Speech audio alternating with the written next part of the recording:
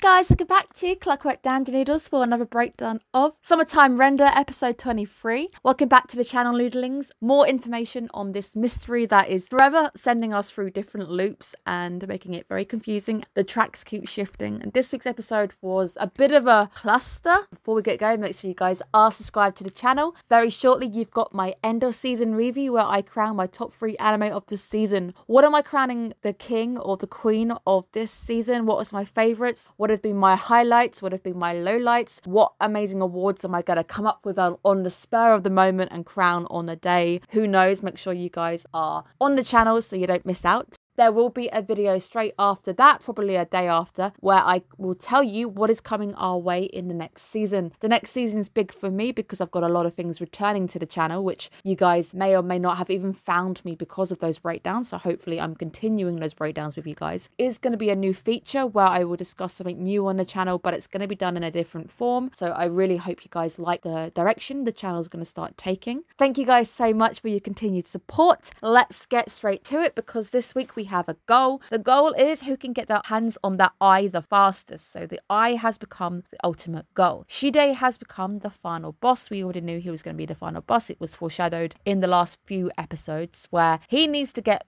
the eye. If he gets the eye, it means he can have his wish and basically become the god of the world. He is now officially the big bad, thrown away to essentially what was the remains of the god, and the god is now just a little being which is just sitting on his shoulder, nothing more. She's being reduced to nothing more than a parrot in my eyes. A bit of a twist there where she was once this big overarching enemy, but now she's nothing more than just something that just sits on his shoulder, granting him buffs as he goes. And I'm going to continue with lots and lots of game references because apparently that is perfect for what we're dealing with here. The episode this week does shift absolutely everything. I feel like the genre might have just switched again. I feel everything is very different this week. The music is absolutely amazing, which makes me realize the anime has been completely holding out on us. I love the music this episode. I just wish we'd had more of this kind of music back in the other episodes. Don't know if I've really commented too much on the music. Occasionally it gives us some really good music, something I don't really mention. This week's episode, music absolutely amazing. I really hope that at least in the last 2 episodes we get more music like this. Really enjoyed that. Shide is now taking us to the final boss's zone, point of no return for most humans. It does feel like this is the final boss stage, but the body of Shide is actually in the real world, so the confrontation looks like it might be happening in the real world. I love the love confession. People just confess on the eve of the final battle, but we don't really spend too much on it, so I really hope he's able to do it at some point properly and we can give the love confession a bit more attention because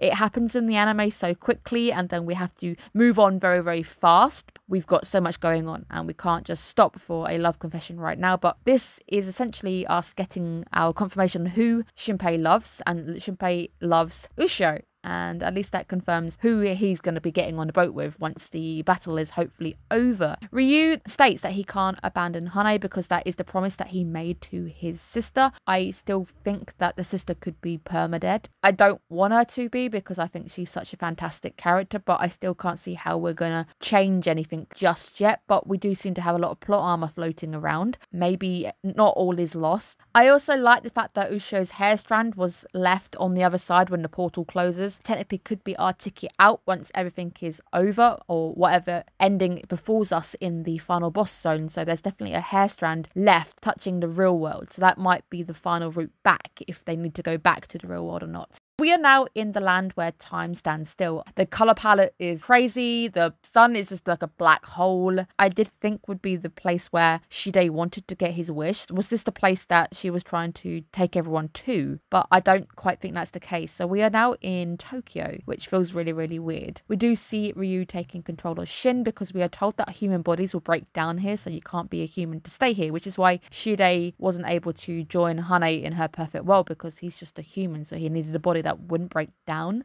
Ryu being a shadow allows him to maintain Shin and protect him.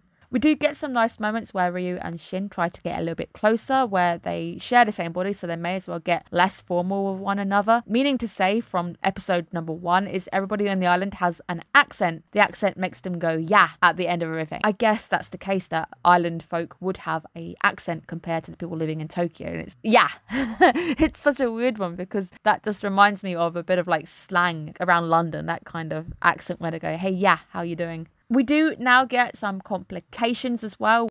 We did foreshadow that Haine might eventually merge or just gain Ushio and become almost a being. A part of Haine that is in Ushio, the good part, ends up being able to take shape in this world. It's able to manifest. Thankfully, give us some directions because, of course, things are going to get very confusing when we have absolutely no idea what's going on and rules seem to have changed. Haine is here to save the day and give us information. It does get a little bit nerve-wracking because Ryu also promised that if this ever occurred, he would kill Ushio. We share a body now. At least they've had a little talk and they're closer, and he's able to listen to Shin and say, no, don't kill her just yet. We need to hear her out, see what's going on. Exposition given to us by Haine. It's the nice Haine inside of Ushio that is still there. The vessel that was taken over is somehow also in this land, which is really, really weird. I did wonder where the bad girl had gone, but I guess that's the one that's sitting on the shoulder like a parrot right now. We do see Haine as a person, as a proper person, not a god, the person who she would have been before she was taken over as a Shide. She seems very different from the one that we even see in Hizuru's flashbacks. Almost so different that I want to say that they purposely didn't show us this version of Haine because they didn't want to maybe hint that she was good back then, which is weird because you didn't have Hizuru saying that she's a good person, and it was really weird having her protecting Haine when I didn't really see her as a good person. If I'd have seen her acting like this, I would have felt very differently. It's weird that they really did restrain themselves on trying to give us any of Haine's actual personality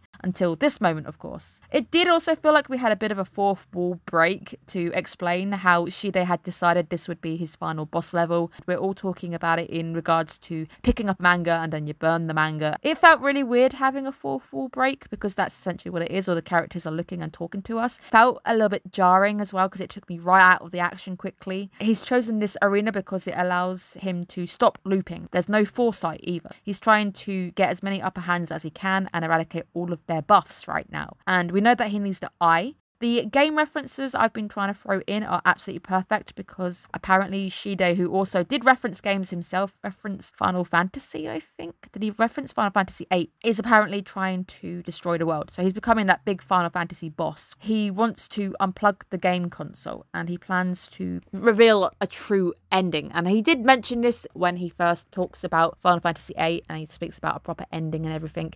It did feel a little bit Matrixy, especially with him just sat there, almost as an architect, surrounded by all those screens. He just wants to destroy the world, unplug the game console and just end everything, which is a very weird motivation for a boss or a final deity. He just wants death and he wants to take everybody with him. Now, the air raid in Tokyo is very confusing. I won't lie, I'm very confused of what's exactly going on, but I am wondering if it's an analogy for the World War. That deity lived through the World War in Tokyo, remembers it, and remembers it as a horror. A lot of people die during wars. No doubt hit them very hard. Maybe they remember it in a very bad way, and that's one of the memories that apparently even Hiriko doesn't want to remember. Haine is able to reveal the way to beat Shide by giving us some information and a bit of an NPC here, giving us this is how you beat the boss and try this on the console. By beating Hiriko, Shide will lose his armor. He won't be able to regenerate it. He'll just be a man, and you can basically kill a human easier than you can kill a god. Maybe we should have just killed Haine in the first place, because if we'd have killed her, then we would have killed Hiriko and we would have maybe just ended everything, because that's exactly what we're trying to do, right?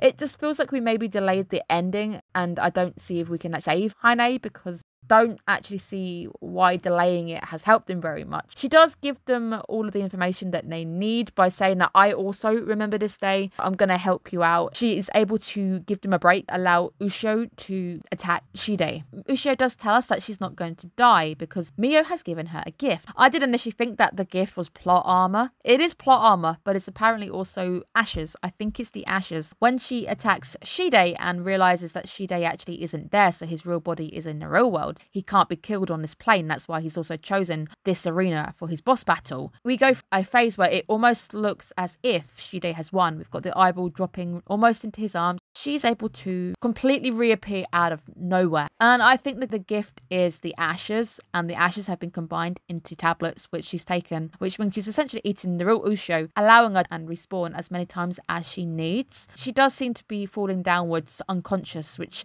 could be a bit of a problem, but I think plot armor might save her at the most, so I'm not too worried about this. It was a very unexpected shift in the plot. It does feel a little bit out of place, I'm not going to lie. The pace has also changed very, very quickly. visually, it's definitely a very different anime from episode number 1. I do like the fact that next week's title is Summertime Re-Rendering. Obviously, we're getting towards the end now. We've only really got 2 episodes left. Hopefully, they're going to be able to tie it all up. I don't quite know how I feel about this episode. I think I need to digest it a little bit. So we're definitely heading towards an end of some sorts. Shinpei loves Usho, and Usho seems to have overcome the dying things. Maybe there is still hope that we can fix this and have a good ending, but I don't know what it means for Haine at all, because I don't think you're going to be able to save her. Plot armor, maybe we can. Thank you guys so much for tuning in. Hopefully my thoughts were interesting this week and you guys have your own thoughts about this episode. It'll be interesting to hear what you think about this episode. I don't really know how to feel about it, so thank you guys so much. I will see you guys again soon.